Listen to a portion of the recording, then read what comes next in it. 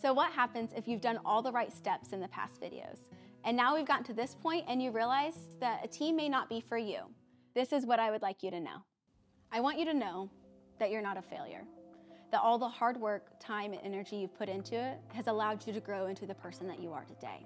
Coming to that realization should be empowering and exciting, because now you get to make the next step. You get to decide, do I want to join a sales team? Do I want to run my business as an individual agent? You have the power to choose.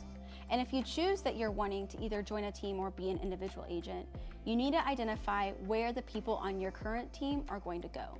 How can you help set them up for the next best step? After that, it's up to you.